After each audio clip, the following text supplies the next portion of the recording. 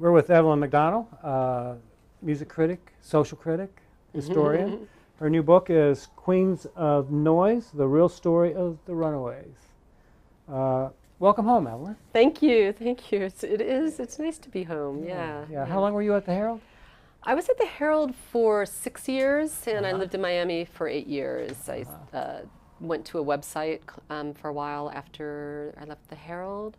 Sort of saw the winds of change and decided to pursue life in social media for a while. Yeah. And then I moved to LA for a fellowship at USC, and I'm still there. You got ahead of the curve. I was like, I'm not gonna sink. I'm gonna get off the ship on my own accord. Why the Runaways? First, I love rock and roll, to paraphrase the founding member of the Runaways, Joan Jett. And I'm always interested in women's stories. A lot of my books have been about women in music. A lot of my writing has been about women's voices. So I'm always interested in women's stories, and they have one of the very classic rock and roll stories, but had never been told in its entirety. There were legendary, cult following, really devoted fans, never had big success in the United States, were huge in Japan, very popular in parts of Europe, but left out of a lot of the history books, left out of the Rock and Roll Hall of Fame, all these kinds of things. So I really wanted to resuscitate their story because they were pioneering. I mean, it was 1975. They were 16, 17 years old, and there were no all-female hard rock bands. Or what about Suzi Quatro?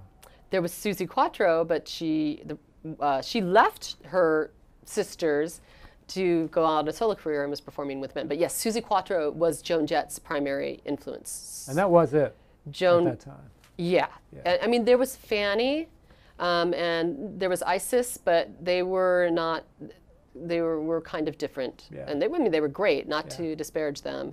And of course there were vocal groups, of course there were Supremes, but there was nothing like the Runaways. So they really were pioneers. So I wanted to resuscitate their story, and then also it's an amazing story. It's a coming of age story of young women in the 1970s, post second wave feminism, post Title IX.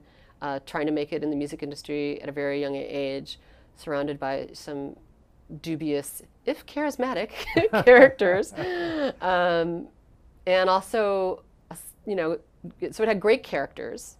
It has a narrative arc, and then it has a great setting and time. It's Los Angeles in the 70s, that's the Sunset Strip and suburbia. And so it had it was a very compelling story. I had interviewed Joan several times in the course of my career and had tremendous respect for her as a person and as a musician, and thought that this part of her story needed a better telling.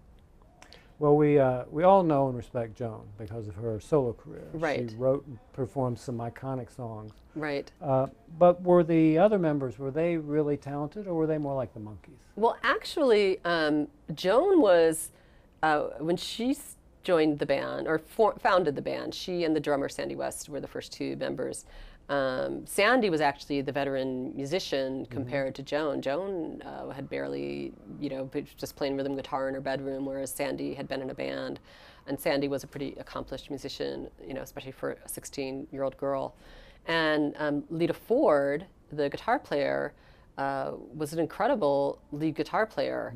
I mean, I talked to their producer, Earl Mankey, who had worked with the Beach Boys and Sparks. And he was like, when he heard her play guitar, he produced the Queens of Noise, the Runaways' second album. He was like, he knew, he was like, I knew, middle-aged men who couldn't play guitar like Lita Ford. I'm not going to say, I'm not going to, you didn't listen to the Runaways necessarily for the proficiency, but, they were certainly as proficient as the New York Dolls or the Sex Pistols, or Right. the Ramones, Right. or the people that were sort of their peers. You didn't listen, you know, if you wanted proficiency, you'd listen to Eric Clapton, and these acts were all repudiation of. Absolutely. Yeah. There was a garage, it was a garage rock aesthetic. Right. So although Sandy and Lita actually were very serious musicians and wanted to be taken seriously, you know, in some ways they had there's some different pulls on the band in that direction. And then, and of course there became like there's a feminist element to them not having been taken seriously that the Ramones didn't have to deal with.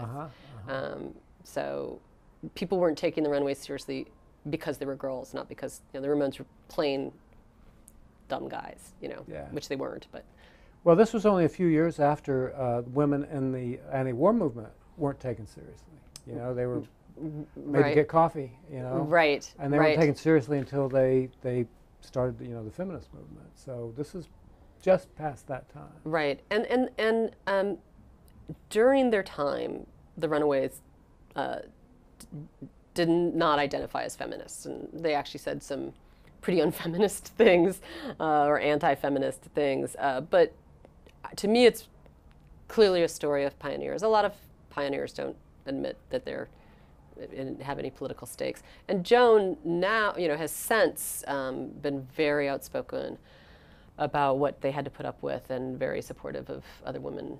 Well, if they didn't embody feminism, they did embody an early version of girl power, though, right? Yeah, absolutely. And Joan, you know, later became a big supporter of the Riot Girl movement of the early '90s. She produced Bikini Kill's single "Rebel Girl," and you know, the Runaway. I mean, the band Bratmobile covered the Runaways' "Cherry Bomb."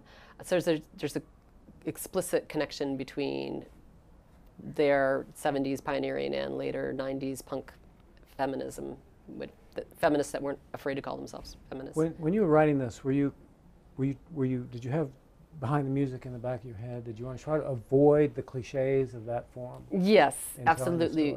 Because even though I enjoyed the movie The Runaways that came out a few years ago with Kristen Stewart and Dakota Fanning, there's a lot about that movie I admired. It did have a little bit of a behind the music kind of storyline, and this was one of the things that, that movie is based on Cherie Currie's memoir, which is a really powerful memoir, and I really appreciate Cherie putting her story out there and telling the world the things that happened to her. But both of those narratives really focused on a lot of the drugs and sort of the sordid things, and didn't talk that much about the music. So I'm not ignoring the side activities of the band. I did want to keep the focus on what they accomplished musically and the tours they did. And I'll ask you a question about the movie. Why did the movie X out the one girl, I can't think of her name, but the bass player, Jackie Fox. So they created a composite bass player, because the Runaways did go through quite a few bass players. So they created a composite fictional character because Jackie Fox didn't want to cooperate with the movie. Had a lot of questions about the movie. There's a lot of schisms between the band members. There were, and there remain to this day. And Jackie, after she left the Runaways, became a entertainment lawyer. She went to Harvard Law School with Barack Obama. Yeah, so she knew, you know, she sort of knows what she's doing in terms of law. So they just decided to avoid any possible lawsuits, and actually they ended up suing her for harassing them, which was the case was thrown out of the courts. But and Cherie Currie, how's she doing today? She's doing really good. She was being managed by Kenny Laguna, who's Joan's longtime manager, who's basically managed Joan's career since she left the Runaways, and had been managing Cherie for about a decade, and made that movie happen.